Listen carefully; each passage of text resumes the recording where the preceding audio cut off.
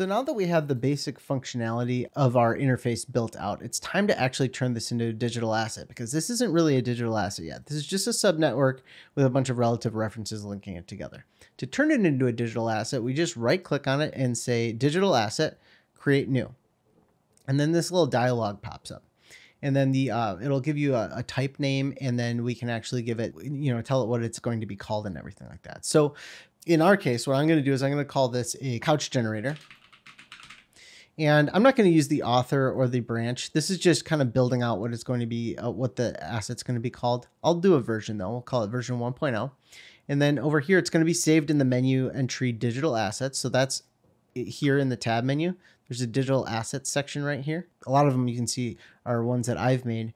And so this is going to actually appear in this menu. Now we could make a different menu entry if we wanted to right here, but we're just going to stick with digital assets. And then I'll just call this, we'll call this couch generator. And we'll save it to the Houdini user preference directory. That's cool. And you can see right here where it's going to be, where that file is going to be created. So I'm just going to click create. And now we have this type properties window that pops up. And this is a lot like the edit parameter interface that we were just dealing with. You can see here that it's got all of our parameters here, but it's got some other stuff like the ability to add interactive handles and stuff to our asset. So this is the part where we can continue to make some even cooler adjustments to our asset right now. So one of the things that I would want to do is actually add a handle. And one of the handles that I really liked when we were inside this couch generator, I think it would be really cool if we could use this grid to actually control and place our couch. So I'm going to turn this handle into a handle for our HDA, and then we're going to mess with it and find out that there's going to be a couple other things that we're going to have to fix to make it better. But ultimately, it's going to be really cool to have this kind of functionality.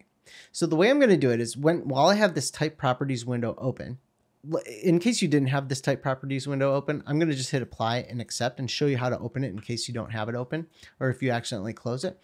We can just go up here to our digital asset that we have right here and right click and say type properties. And that'll just bring this window back up. So you can continuously edit this instead of the edit parameter interface. At this point, editing the parameter interface from up here on the gear icon isn't going to work the same way as what you're hoping for, I don't think. So here, what we can do is we can actually edit the node the way the asset is saved on disk and whatnot. And so that every time we call it up, it's going to call up these same parameters.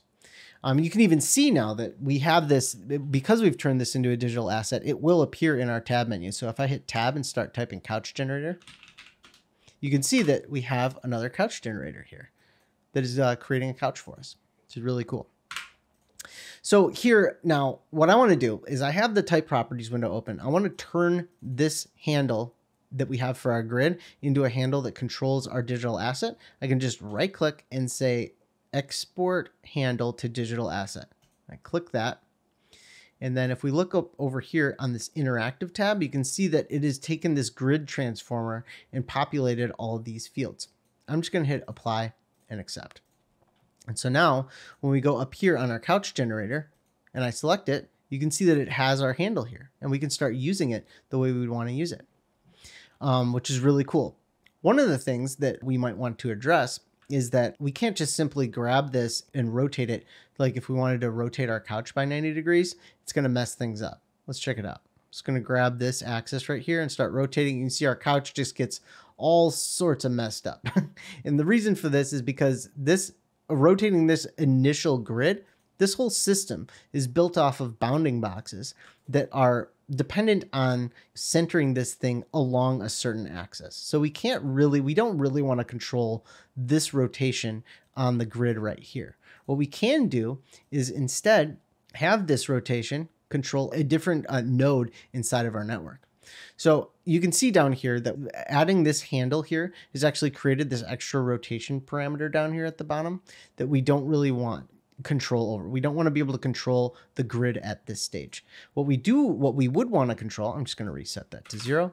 What we would want to control is maybe a different transform that comes down here and rotates our couch after all of the work has been done. So I can throw down another transform here and wire it in right above this null. And now if we had our full couch and we instead linked that rotation value that we had to this transform right here, things would be working out a lot better for us. So what I'm going to do is actually promote this rotation onto our type properties. So let's go back out here to our subnet. I'm going to right click and say type properties and go back to the parameters window that we have here. And then I'm going to jump back inside and grab our transform rotation, and I'm going to drag this in here and put it right under the center parameter for our geometry up here. And so now what I can do is hit apply.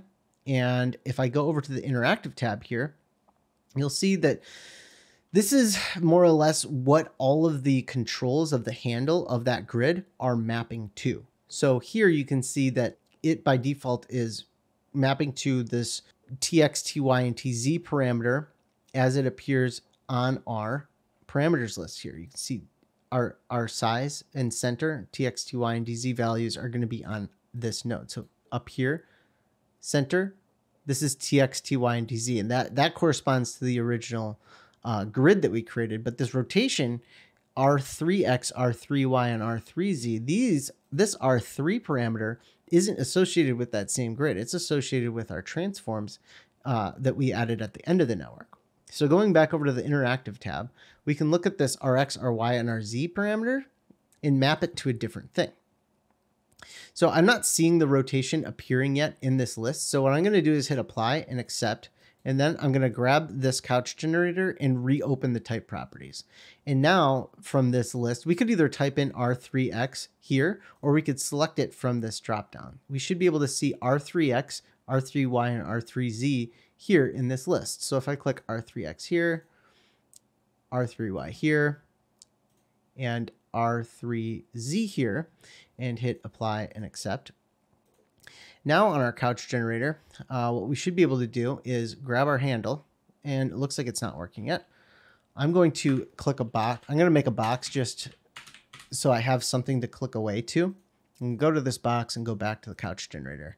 And now you can see that our handle and our couch are kind of lined up now. So if I grab this and I rotate it around, you can see that it's sort of putting our couch wherever we're doing this. But you'll notice that there's a little bit of drift here, and that's an issue. The reason for it being is that the actual rotation that we're doing down here, let's just dive inside the network real quick. You can see we're adjusting the size of this grid, but where this transform is happening, this transform's pivot is located at the origin, not at the center of our grid, which exists over here now. So what we can actually do is we just want to make sure that we anchor this transform to the center of our object at all times, and then it should behave a little bit more predictably. So the way we can do that is just with a simple little expression here on the pivot transform. So I'm just going to spin this down, and under pivot translate X, Y, and Z, we can actually just lock that to the center of the object using a really simple expression called centroid. So pivot translate, I'm going to set to centroid. And then I'm going to open parentheses and set it to the centroid of the incoming object, which is the 0th input, and along the first axis, which computers count from 0. So it's the 0th axis. So we've got that. I'm just going to hit Control A and then Control C. And I'm going to copy this into the next field. So I'm going to hit Tab. That puts us in the Y parameter. I'm just going to hit Control V here and then set the axis to 1. So that's now the XY axis. So that's the second axis here. And then again on the Z axis, I'm going to paste that in here. And we're going to set this to the center around the Z axis. So now when we jump up to the top of our network and grab this and rotate it around, you can see that it's allowing us to kind of position our couch wherever we want in a way that makes sense. We can rotate it and change the size of it, and it's working out fantastically. We can adjust the thickness of the arms, the arm thickness, and so on. So we can even make the thickness go negative. So there's other things that we can do to kind of prevent ourselves from being able to do illegal maneuvers like this. So for example, if we wanted to prevent our arms from being able to go below a certain thickness, we could actually set that here in our type properties. If I right click and choose type properties again, and we grab our arm thickness, we can go here and set a range. So this range can go from -1 to 1. We can actually limit it from only being able to go from, let's say, 0.1 to 1.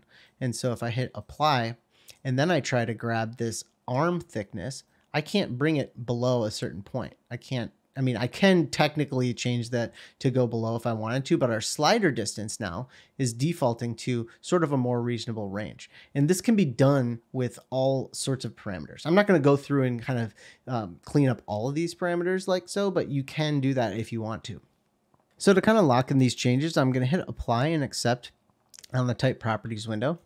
And I'm also going to go over here and right click and say save node type. That can kind of help if we make some adjustments where we're only kind of messing with this network inside of our digital asset and we need it to save out to every single asset that we create, we can kind of do that here. So now that we have right clicked and said save node type, we can actually create as many of these as we want. So let me just create another couch generator. And I'm going to drop that in there, and let's put the display flag here. Now, my couch generator here by default has come in on the, it's kind of crooked. And so I don't want that. I want my default to be a little bit more reasonable than that. I think things should be at least axis aligned and then allow the user to change the rotation as they see fit. So our default here of 34 degrees rotation is no good. And I'm going to go and adjust that in the type properties as well. So let's right click on this node and say, click on type properties. And then here, back where we have our parameters defined here, let's find that rotation parameter that is that's wrong. So this is the rotation parameter here. And if we go over to the channels menu right here, we can see what our default values are going to be set to when we initialize the node. And we got this 34 degrees baked in there because we created this setting while 34 degrees was entered in. So I'm just going to put a 0 there and hit apply and accept. And it says, can't save operator definition from a node that is locked to match its current definition. Pressing unlock and save will allow editing of contents of the node and for it to be saved. So let's say unlock and save. You can see that we get this unlock icon right here, and we'll hit apply and accept. And I'm just going to delete this node now that we did it, and we'll just hit tab and type in couch generator again and drop it here. And you can see now that this new couch is aligned to the world axis. And so I can create this couch. I can say, all right, this is going to be my main couch, and I can just kind of maybe drag it back in this way a little bit. And then I can option drag this off to the side or alt drag it off to the side. And we can create a new couch. I'm just going to rotate that by 90 degrees and we can place it over here and maybe make it a little bit skinnier. And so now we can merge these two together. And this is kind of like we're creating a little living room set here, you know. You can just grab this one again and maybe move it a little bit more.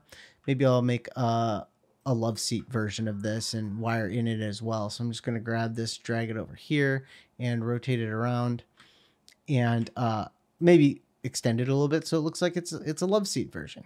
And you know, maybe if we decided we wanted all these cushions to be a little bit thicker, we could just grab all of these nodes at once and just maybe find the cushion section and make all the seat cushions thicker on all of those couches all at once.